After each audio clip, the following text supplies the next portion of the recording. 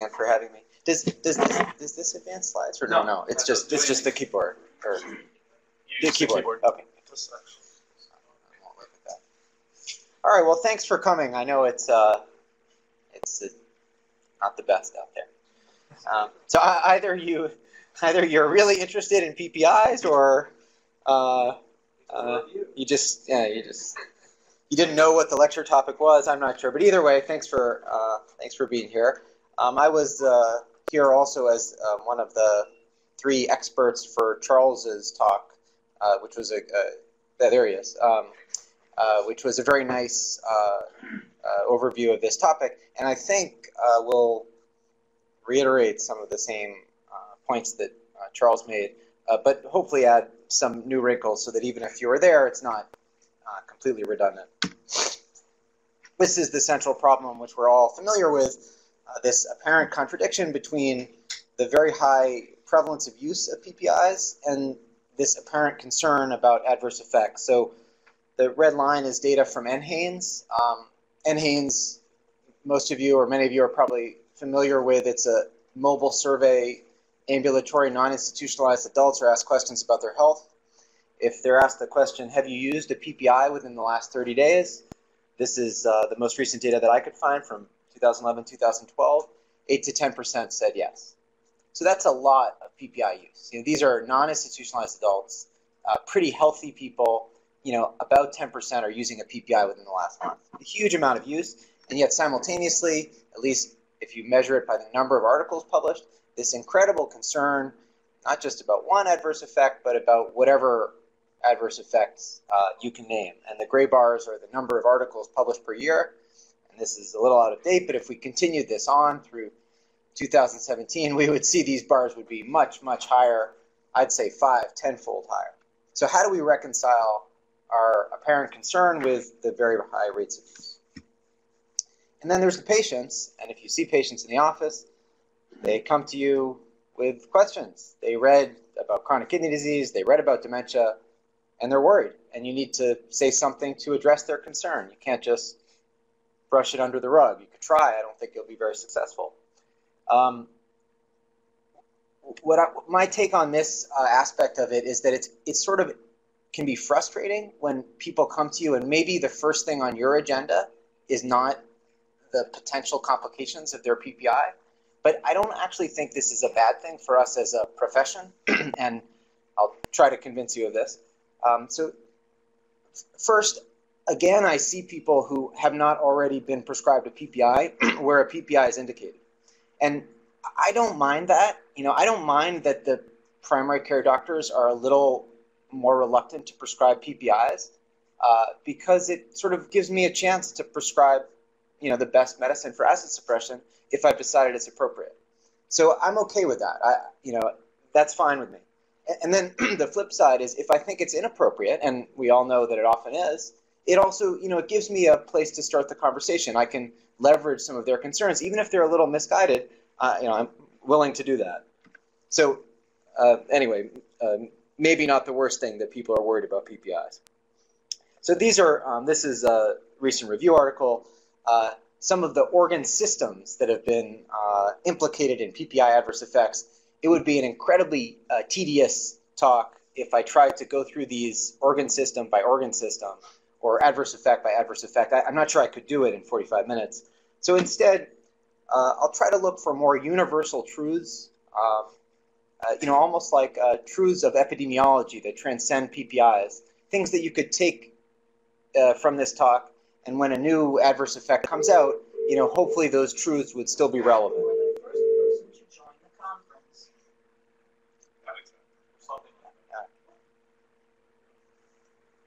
Where are these people? Hi. Where are they? They're crossing. Okay. Great. Welcome. And then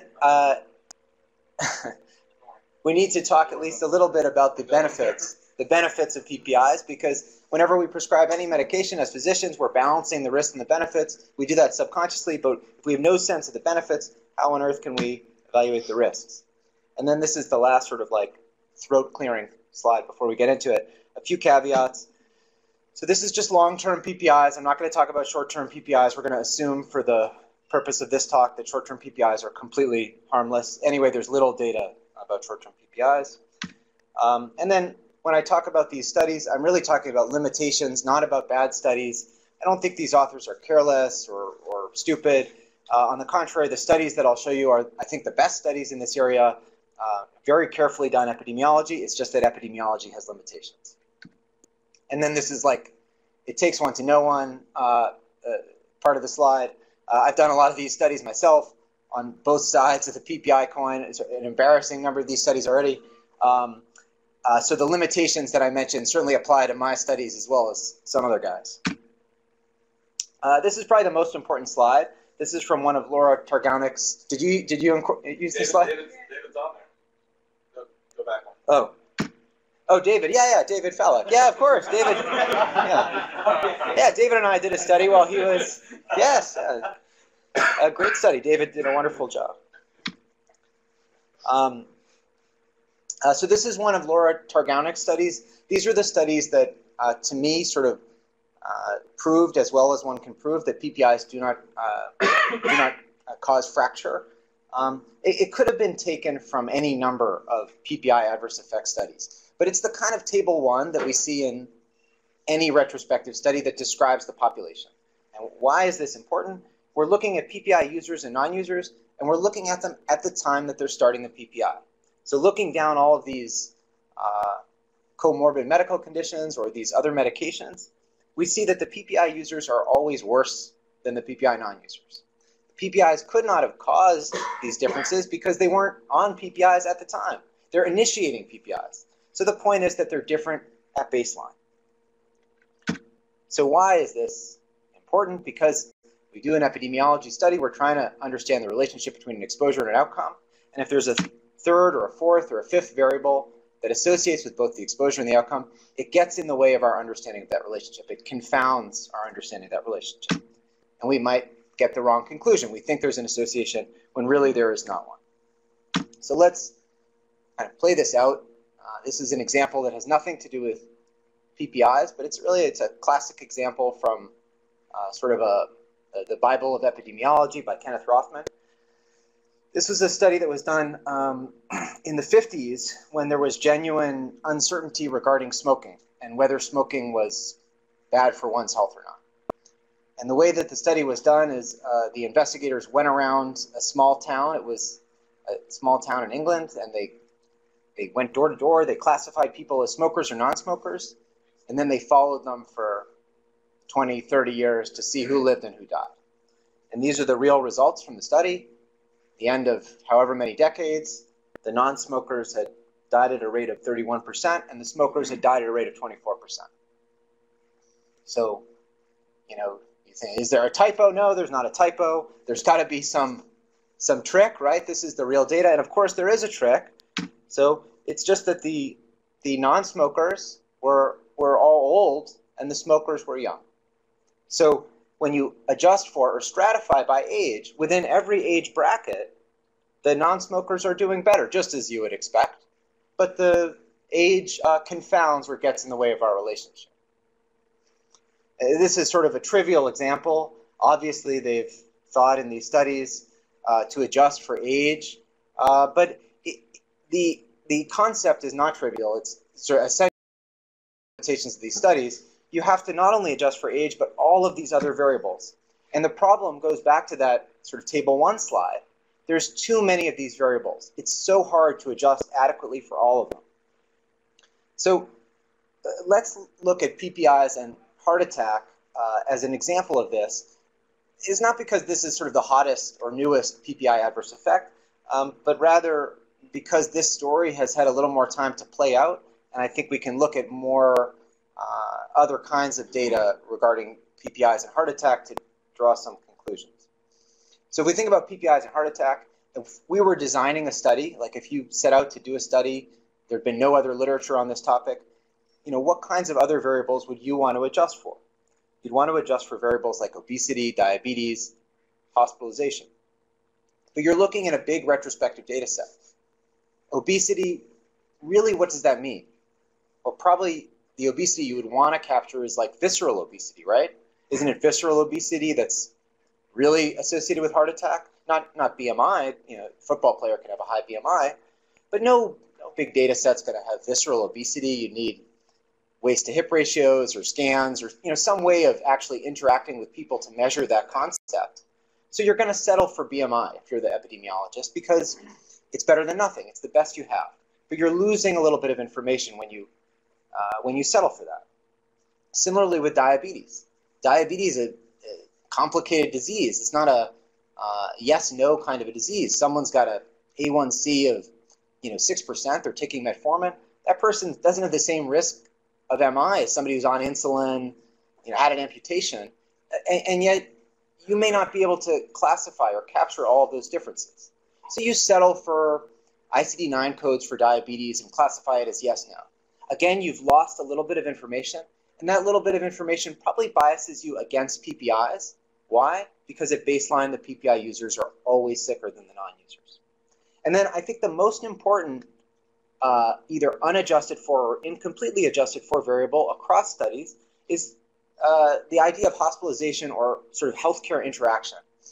PPIs are like the flypaper of the healthcare system. That it's sad, but it's true that if you see enough doctors and are in the hospital enough, sooner or later you are going to get a PPI. And the scenario that we've all seen is some guy who's admitted for COPD or something totally unrelated to gastric acidity. He's admitted to the ICU, prescribed a stress ulcer prophylaxis PPI, probably inappropriately. Then it's inappropriately continued on the floor. Now he's got a long floor hospitalization. He's bouncing back and forth to the ICU, whatever. The medicine team turns over 10 times. No one remembers why he was prescribed a PPI. Now it's time for discharge. PPIs continued. This guy's on 12 other medicines. He doesn't know why he's taking them.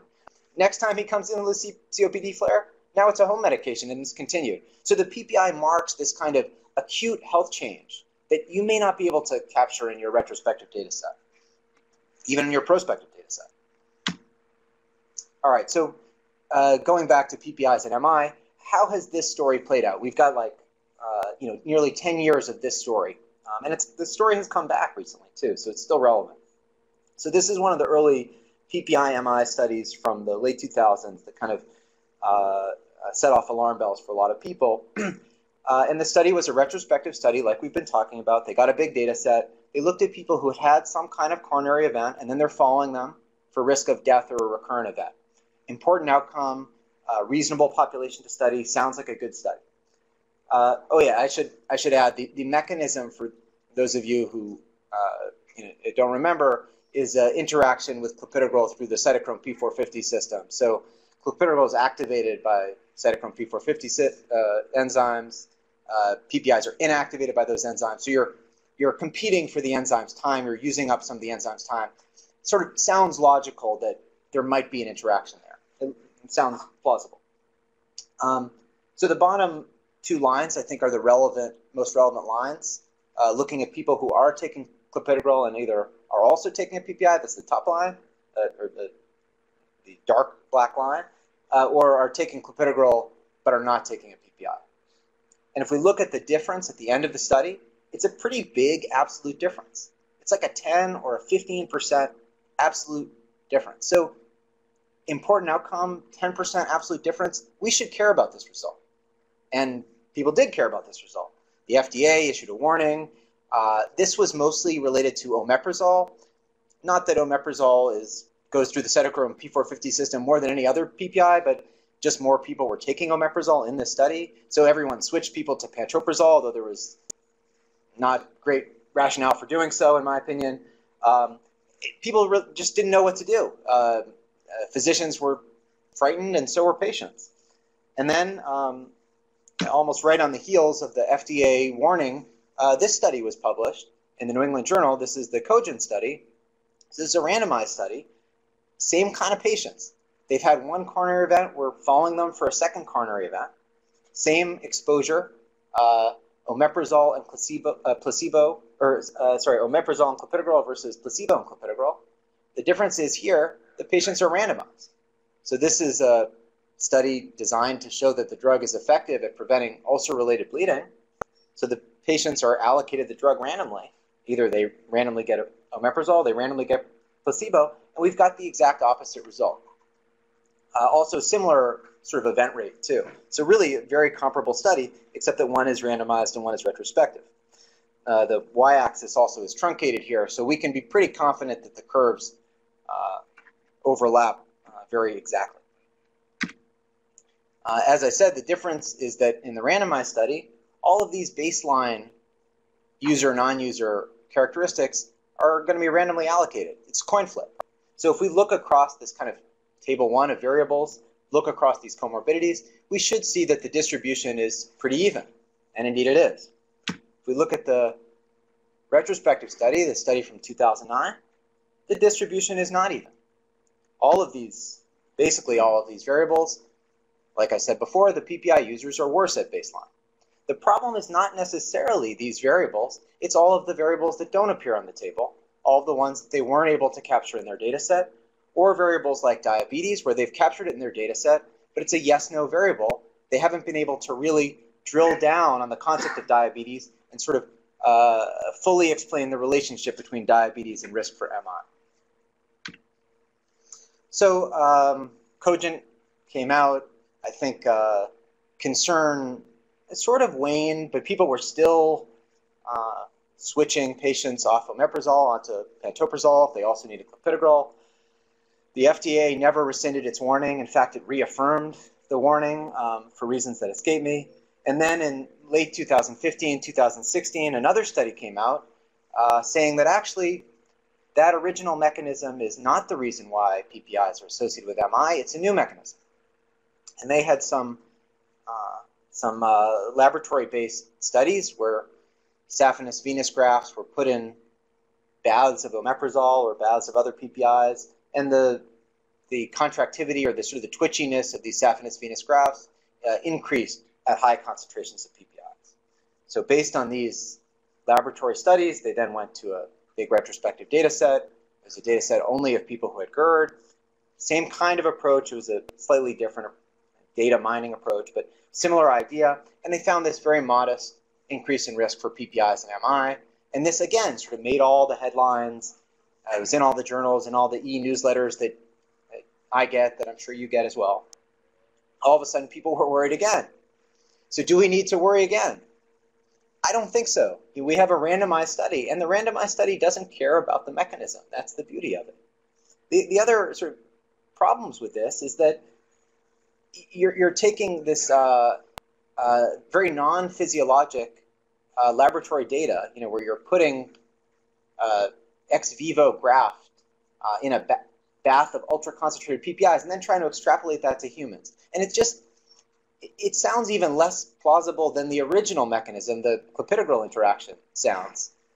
In fact, if you think about how PPIs work, they're in the serum for a very short amount of time.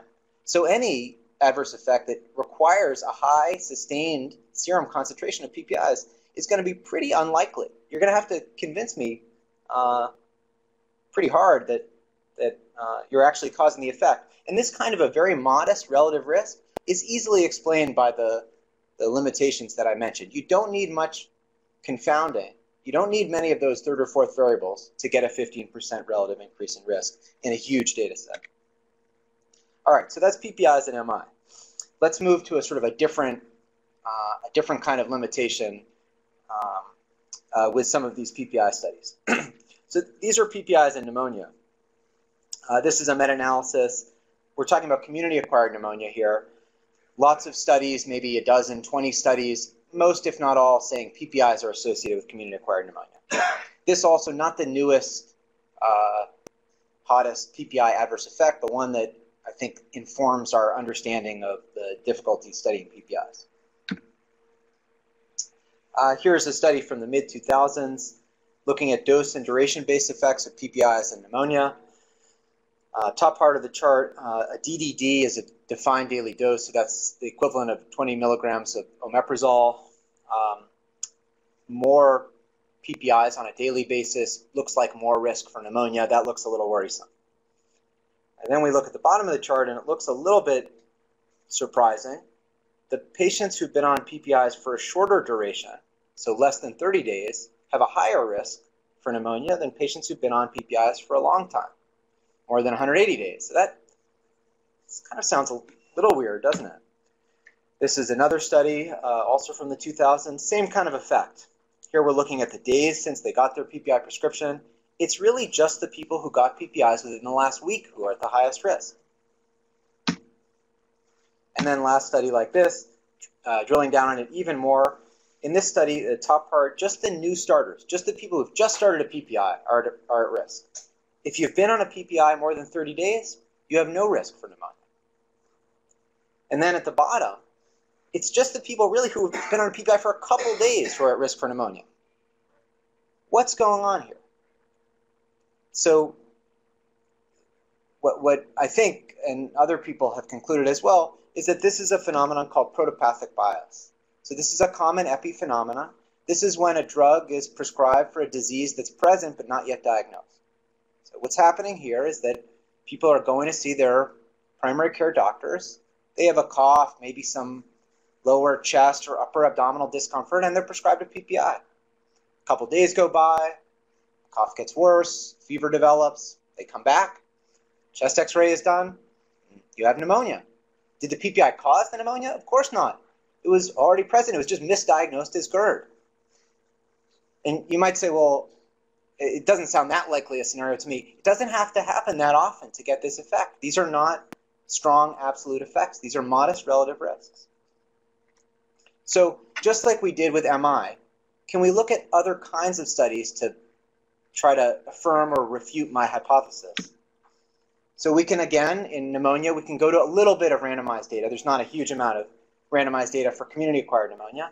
This was a study also like the Cogent study trying to show that PPIs are effective, not that they don't cause side effects.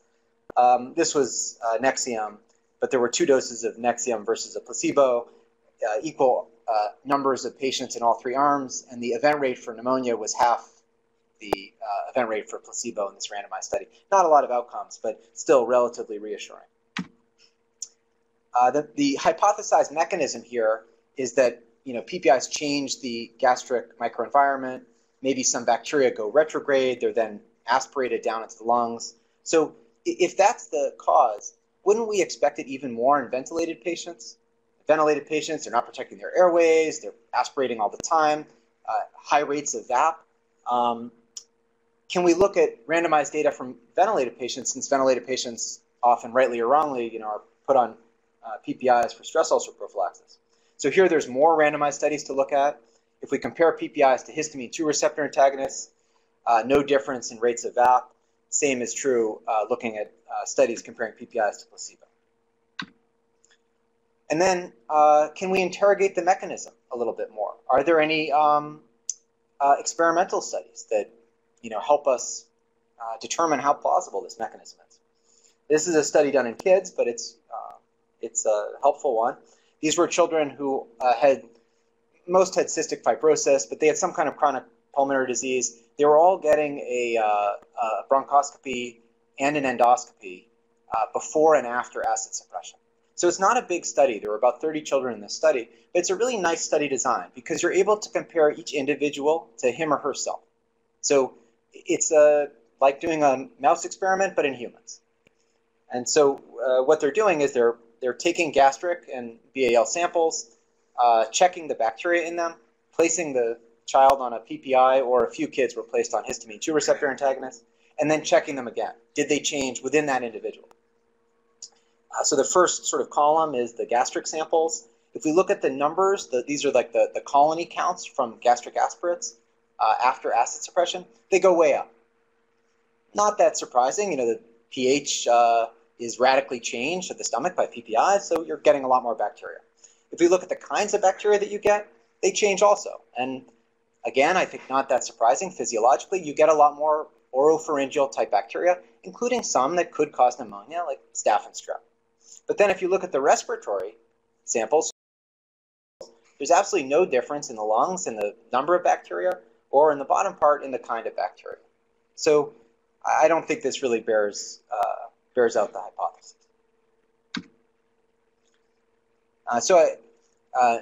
MI, pneumonia, these are kind of like the older adverse effects. What about the new adverse effects? My patients are asking about dementia and chronic kidney disease. They've forgotten about MI and pneumonia, right? It's only the headlines that people read.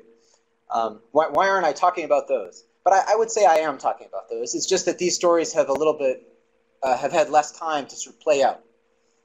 The same confounding variables, variables like diabetes, hospitalization for the CKD studies, even baseline renal function, are either not captured or incompletely captured in these studies, and a source, I believe, for residual confounding.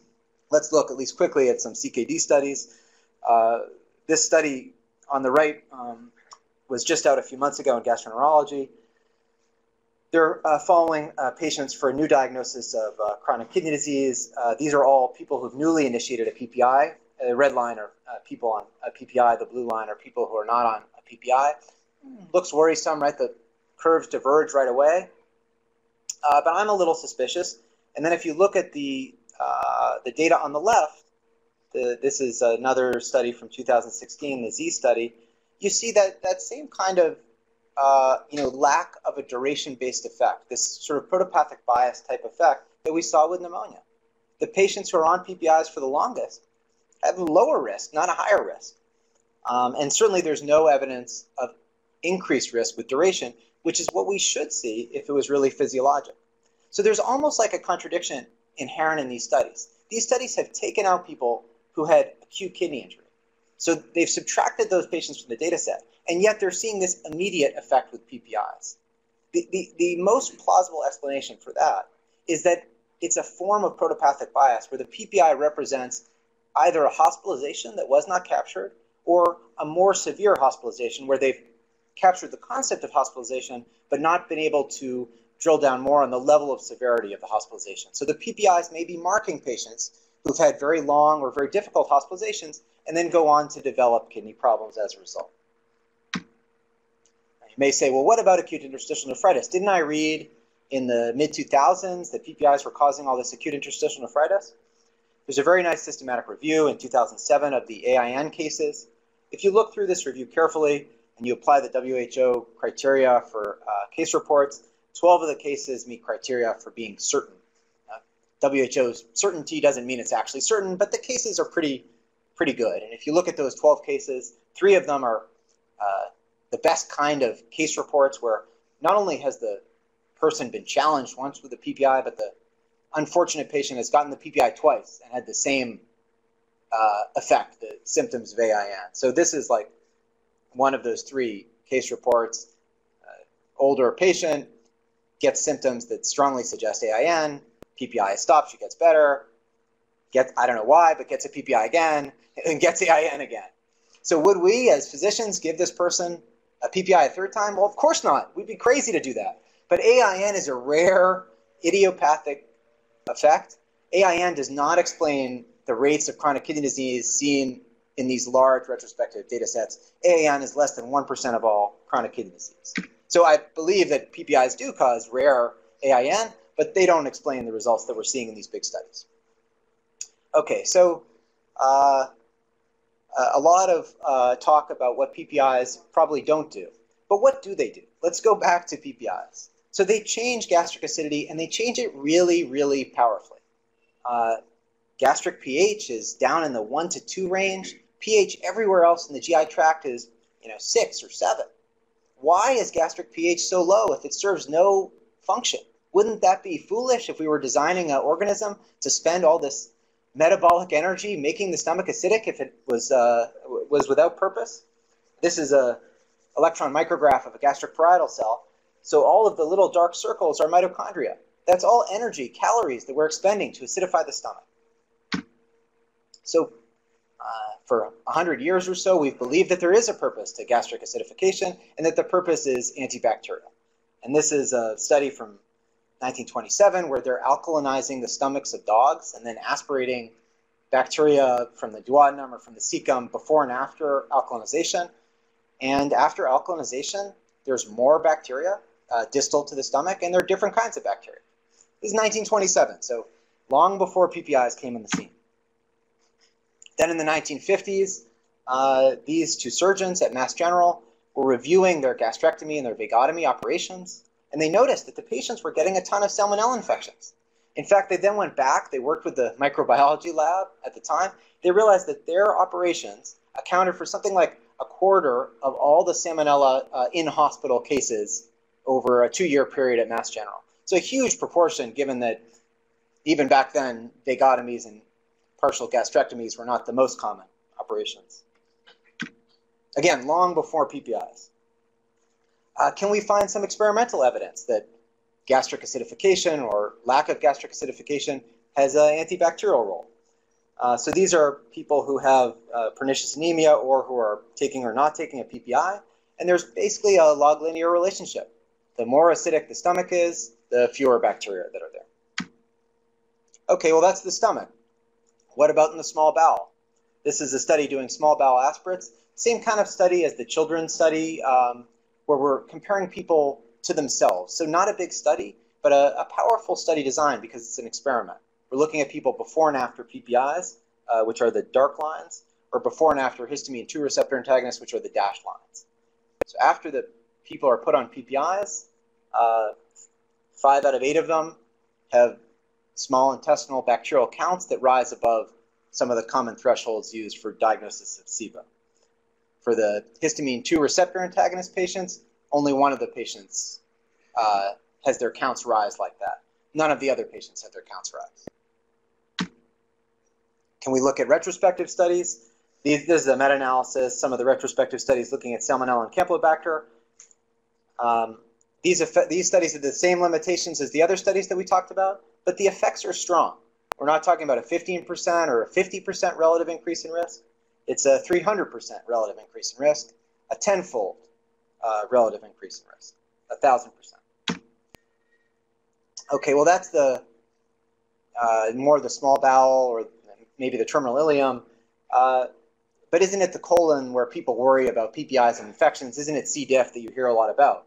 So this was a study, this was one of the biggest whole genome sequencing efforts ever.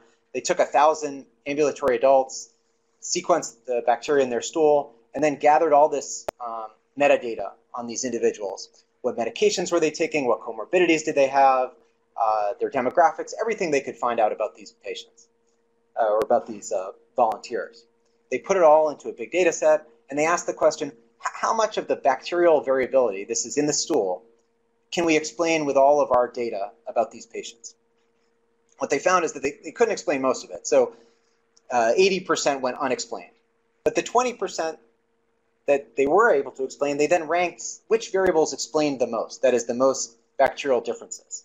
And PPIs, if you look at the list of medications, absolutely at the top of the list. And this is fecal bacteria, above even antibiotics. So we wanted to test this even more directly. We took 12 healthy volunteers and put them on PPIs, collected stool samples before and after. For our study, it was 40 milligrams of omeprazole twice a day for 48 weeks.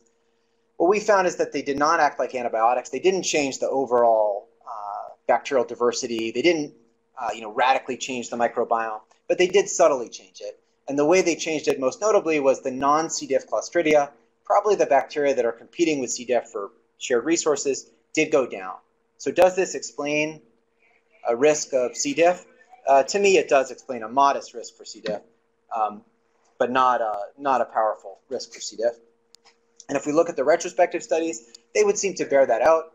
A relatively modest increase in risk, 50, 75%, not that sort of 3-fold, 10-fold risk that we see higher up in the GI tract. And in fact, if we order these sort of GI or enteric infections by their proximity to the site of PPI action, we again see this like kind of linear relationship. The closer you are to where PPIs work, the more they seem to cause whatever infectious outcome we're looking at. I should point out that the absolute risks we're talking about are exceedingly low. You hear a lot about C. diff infection, but the truth is that it's still relatively rare, especially in patients who aren't also on antibiotics. So how many PPIs would I need to prescribe to cause one extra case of C. diff? You'd need to prescribe 4,200 patient years of PPIs. That's a lot of PPIs. If you want to cause one extra case of Campylobacter and Salmonella, it's 1,800 patient years. Because we live in a hygienic world, and even though Campylobacter and Salmonella are not rare infections, they're not that common. If we're talking about healthcare-associated or hospital-acquired C. diff, it's 1 in 2,200 hospitalizations. These numbers all do go up, or they go down. That is, the number needed to harm is higher in patients who are also taking antibiotics. And this point is worth emphasizing. It's not just for C. diff or for Campylobacter, but whenever you have a weak relative risk and a really big study, you have a low absolute risk. All right, so most of the time spent on the adverse effects, but we have to talk at least a little bit about benefits, or how can we balance the risk with the benefits. So in the PPI guideline that we put together recently, these are the benefits that we were asked to focus on. So-called complicated GERD, NSAID bleeding prophylaxis, and Barrett's. And the reason we were asked to focus on these is that these are perceived of as the best reasons to prescribe long-term PPIs. So let's look quickly at the numbers for these things. So complicated GERD, by which is meant GERD with actual esophagitis or stricture, the numbers for PPIs are really, really good. Number needed to treat of to prevent recurrent esophagitis or recurrent stricture. NSAID bleeding prophylaxis, as long as you're selecting the right patients. Again, really good numbers if you want to prescribe PPIs. Number needed to treat is 10 or 15. Barrett's is a bit more complicated. I don't have time to really get into Barrett's in great detail.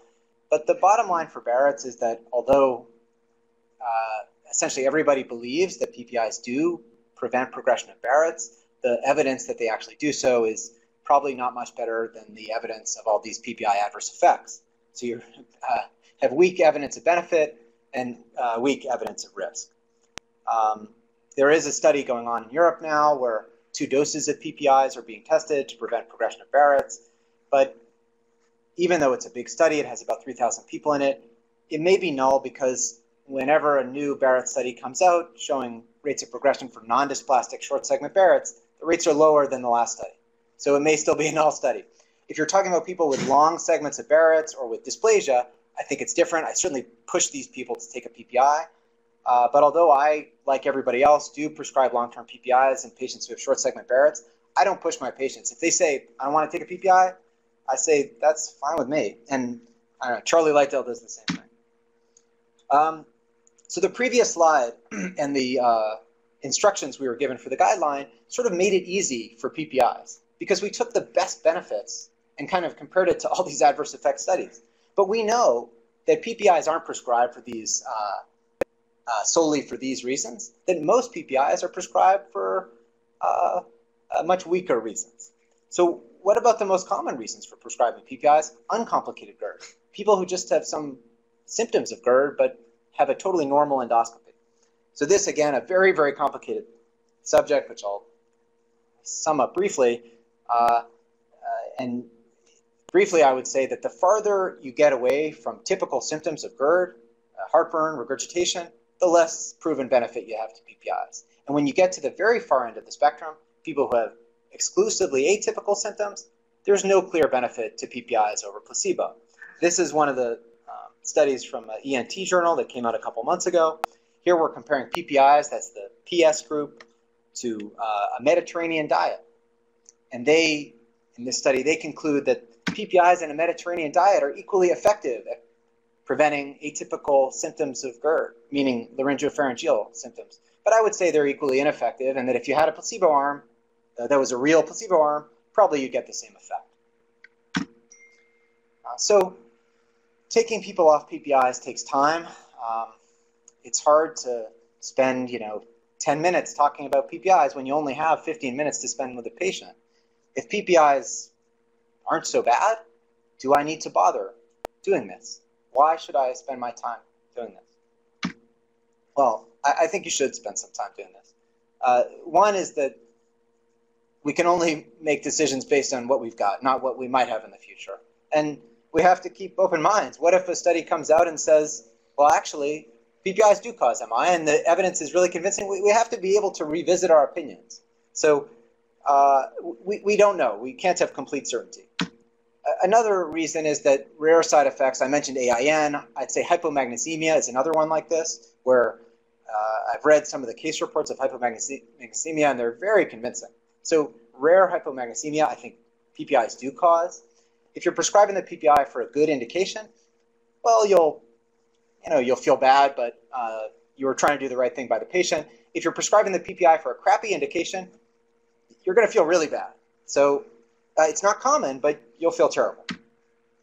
And then I think actually the best reason not to prescribe or overprescribe PPIs or to take patients off PPIs, because often someone else has prescribed the PPI and it's up to us whether to continue it or discontinue it, is that polypharmacy is really bad. And PPIs are a big contributor to polypharmacy. This is data from one of the CKD studies, the Lazarus study. By the end of the study, a quarter of the patients, more than a quarter of the patients, had taken a PPI. That's too much, too many PPIs. We don't need to use all these PPIs. Polypharmacy causes medication errors. There's clear data that is the case, especially in elderly patients. And polypharmacy sort of demeans all the medications that actually matter. Patients, think that all of their medicines are worthless because they're taking a PPI that isn't helping them. So I've complained a lot about the levels of evidence for or against PPIs. Could we do better in the future? As I've implied, I think sort of mechanism-based studies are going to be helpful. You can do small experimental studies. Often you can look in sort of non-traditional ways at randomized data, looking at post-hoc randomized data, sometimes pooling post-hoc randomized data. And then if we only have retrospective studies, let's at least require stronger effects or more plausible mechanisms before we fly off the handle about PPIs. Last take-home points. So it's not easy to study PPIs. We talked about residual confounding. We talked about protopathic bias. These are, in general, safe medications, but they're certainly overprescribed or at least overused. And my last piece of advice, I think this was Charles's piece of advice as well, is that if you're prescribing PPIs today, don't worry about the adverse effects. Worry about the indications. If it's a good indication, you're on firm ground. All right, that's it. Thanks.